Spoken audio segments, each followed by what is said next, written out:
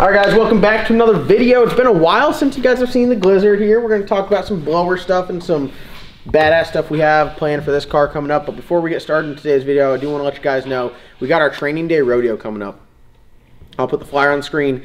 First link in the description below will be to our Facebook event page for that. If you guys are interested in doing storm work, send us an email. Let us know you're coming. Ask any questions, we'll answer them. We're going to have it here at LS Nasty. We're going to have all the equipment here. We're going to do some training, get you guys in our database, get you guys signed up. This is 2023. It's time to put some money in your pocket. It's a badass side gig. All these guys here do it. And as you can see, it built some badass race cars from it. So if you guys got a race car at home, want to go a little bit faster, I suggest you do some storm work. First link in the description below. Check it out. All right, guys. So what we have here is the Glizzard. There is a lot to talk about. I've mentioned before that's going down to Cameron Johnson Race Cars. It was actually supposed to go down on Monday, but Cameron and I both agreed. He's got a bunch of stuff going on down there. I'm going to try to get this blower front drive and accessory drive stuff wrapped up before it goes down, so we're pushing it back another week or two. And we're going to get the stuff wrapped up. I got some stuff on order. Some questions. People are like, I don't know, I don't even like talking about it, to be completely honest with you. People are like, man, John just can't find a chassis guy. He just can't find a chassis guy. He's tough to, John must be terrible to work with, this and that. And like, honestly, being 100% transparent, I feel like I'm very easy to work with from the side of being a customer. I never bitch at the price. I just pay it. I pay a large portion up front usually, so like there's no one's ever going out of pocket. I check back in and pay more. So like I'm never in the hole. A lot of times I'm like above the hole or like have a credit, if that makes sense. If parts are needed, I supply parts overnight only. I only overnight parts. So for customer wise, and I don't have like crazy high expectations. I have all of these cars around here, and like compare these cars to like compare the Black Sheep to like a Bickle LDR car, a Larry Jeffers LDR car. That's like a 2, and a Larry Jeffers car is like a 10. That's like how they rank quality wise. So I know when I'm going to some of these places, I'm not going to get a 10 quality. I'm just looking for a solid 4 or 5, you know. That's honestly, if it's in there and it does the job and it works great, I'm good to go. My thing is timeline too. I used to be like kind of aggressive with the timeline, but in the past, I'd say 2 years, I've pretty much just given up on that. And my mindset is like, hey, if it takes a while, it takes a while. Let's just get it done. Let's make sure it's good. So this was at Chassis Shop for a year. After a year, I was just like, you know what? At least if I have it here, I can work on it and I can do some video stuff. I got no hard feelings about it. I'm just being transparent. It's my job to be transparent with you guys. It's frustrating from my end because after the car sits there for a year, it's just like, this is how it was when it went there. Some stuff got done on the inside. Some stuff we got to redo. It just is what it is. I feel like a year is enough time. I mean, literally, if you work on it 1 hour a day for like the work days, that's like 250 hours you'd have in this thing. That's a lot of time. I don't know. So that's just kind of where I'm at with it. Going down to Cameron Johnson's, it's super business oriented. Pay him. This is what I need. This. He says drop off date here, pick up date here. I don't know what more you ask for. So if we add anything else, obviously that changes. He knows everything that he's got to do with this car. He asked for a bunch of pictures. He asked for a list of what needs to get done. He asked for an inventory of parts. He's the real deal. Very fortunate that he's going to be able to squeeze me in and work on it. And compared to the stuff that he does, this is like a very small fraction of what he does. So I'm excited about that. I hate the whole, oh, you go through chassis guys, this and that. If I don't do my job, I don't get paid.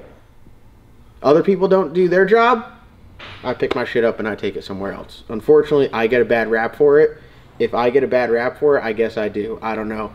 I feel like my standards have gotten lower and lower, but they're still there. So now my standards are just get it done so I can race it in faster than a year, and that's kind of where I'm at with it. So no hard feelings. It's business.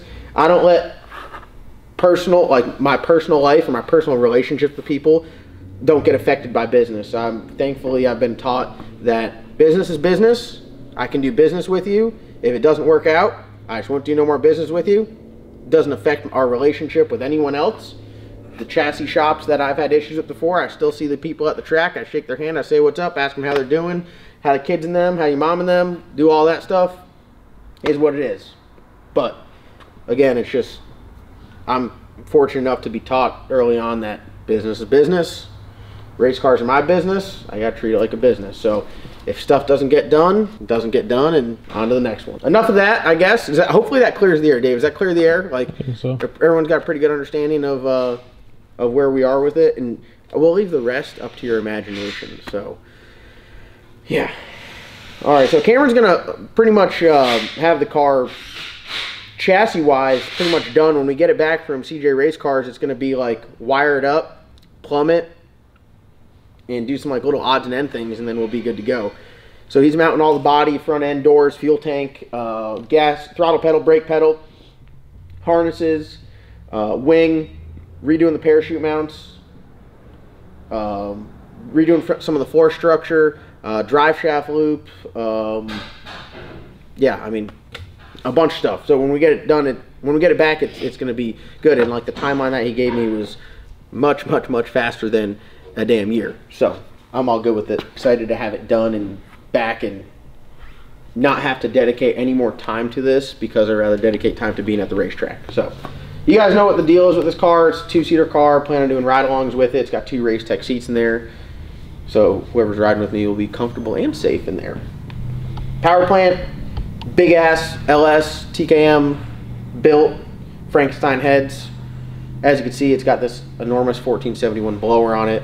It's my first blower car. We're doing EFI. I had TCAM Performance make this badass plate. Give them a little preview of this plate. So this right here is our top injector plate and also a little bit blower hat spacer.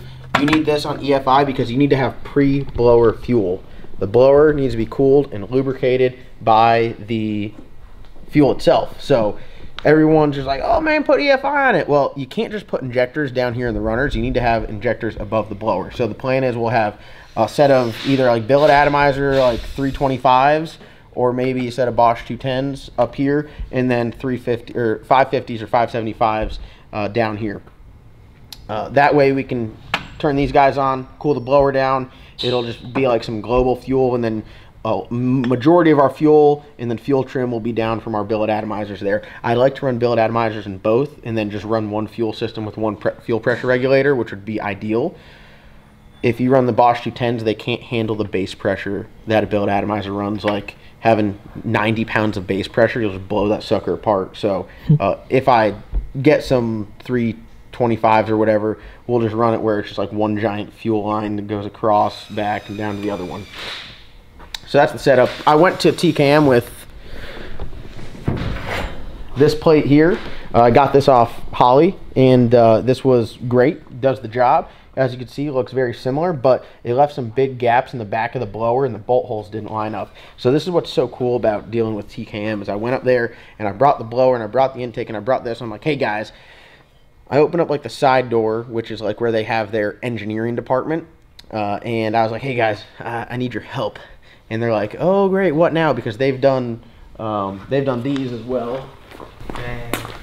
So Matt drew this up in CAD. This is our T7 flange for our Hartz turbo. So we put that up there. Matt already drew it up in CAD. They cut it out on their CNC because they got a bunch of machines up there. Badass. Didn't have anything drawn up CAD, but I just brought this up there. They laser scanned it in, and they're like, oh yeah, we can make this work. And they made me this plate in like a week. So as you can see, it does the same thing. It houses the injectors, but it also seals the blower off from these big gaps I had, because 1471, 871, I guess, I don't know all the blower stuff. It's supposed to be like the same size, but this and this didn't fit with the blower. Now it all fits. So big shout out to TCAM for getting this done. This is nice. It's one piece. I could have made some janky shit that looked like hammered dog shit. Thankfully, I got TCAM in my corner to make sure that that's not an issue. So we got the pre-blower fueling taken care of and figured out, which I'm super excited. We got our carbon hat, which look at the size of these butterflies. A LS motor, like 76 millimeter throttle body, Big ones are 90 millimeter throttle bodies. Really big ones are 105 millimeter throttle bodies, which is like what the Black Sheep has. And then like Mondo, or the 125 or 123s that Wilson makes, which are like huge. We have that on the Bad Apple. Nothing else we have has a throttle body that big, except for Slick Rick, which is something different. That's like a Visner, like oval style. And then this thing has 3 absolutely insanely massive butterflies. So you're speaking for like an LS engine. This is like, one of these is plenty, but now we have 3. So this is going to be insane. You're literally going to crack the throttle like that much, the thing's going to be like, wow, like throttle whacking the shit out of it, just like this, like wow, that's, I mean, that's pretty much what's going to happen. So this is absolutely insane. I got this blower hat from Uncle Jim Kyle, the guy we got the screw blower off of. So he's got all the blower goodies. Yeah, he's got all. I mean, smoking deal on this hat. It's very, very high dollar. I got an insane deal.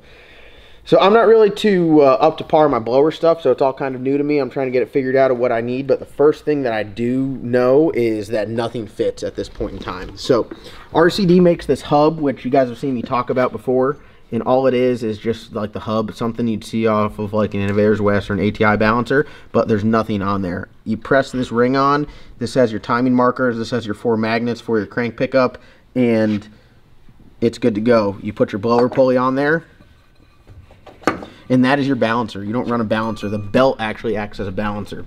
So supposedly, I got all this stuff from Alky Diggers, and I'll be 100% transparent with you as far as like their tech department. It's not really, you're on your own. You got to figure your own shit out, and then just call them and be like, hey, you got this? And they'll be like, oh, no. And then be like, hey, you got this? Like, yeah. I'm like, all right, I'll take it. So I was informed they only make 1 balancer hub or drive hub. So as you can see, this dead space back here is not ideal, and I put my crank support on there, and that didn't line up either because the stands are the wrong length. And I called and I was like, hey, what do we got for stands? And they're like, 7.5. I'm like, well, these are 5. They're like, we don't even make those. I'm like, I got them from you. They're like, you want these other ones? And I'm like, no, I'll just figure it out at this point. So I've decided to take it on under my own task now to figure this out. So I measured my snout for the blower, and this is a 5.6. I switched it up to a 3.9, which is going to bring everything back. The goal is to have the blower pulley as close to the front cover as possible, because that will take a lot of load off the front of the blower. I know I'm running the crank support, but that's still, I want as much help as I can, because this big ass blower is probably going to break this crank in half. I know it's coming. It's going to happen. When it happens, I don't know, but it's going to break the crank. I want to try to go as long as I can without breaking a $3,000 crankshaft, because that does not sound like a good time. And then who knows what else it takes out with it. This is racing. This just happens.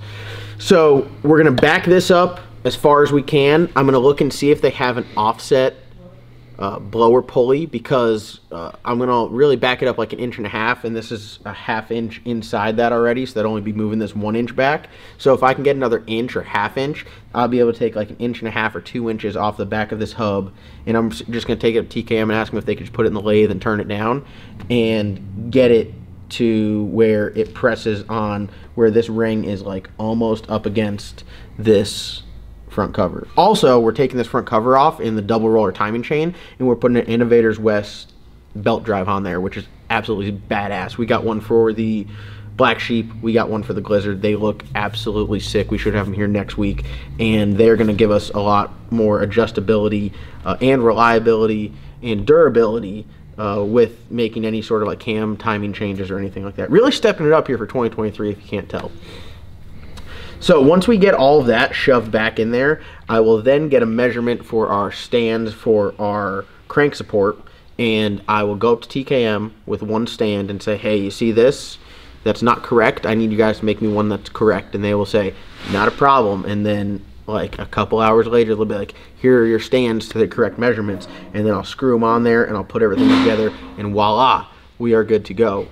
Put a belt on there, put a belt guard on there, put a belt tensioner on there, and the blower dealio is done. All we have left to do is stick injectors in it and build some headers, and we are done with the power plant of this. How awesome does that sound?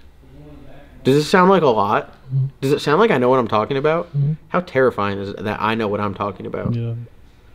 I really been doing my research. Crazy time to be alive. Crazy time. The turbo stuff, believe it or not, you just make air go from here to the turbo, and then from the front side of the turbo to here, and the back side of the turbo to there. Yeah, think about how easy people's lives could be if they just had a turbo LS. You know what's crazy? People think the turbo stuff is complicated. This is so much more complicated than the turbo stuff. So much more complicated. You have to get it right. So the first thing I did was I realized that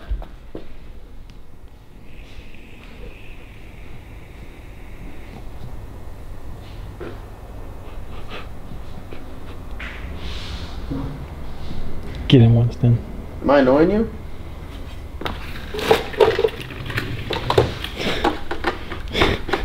I'm sleeping in here.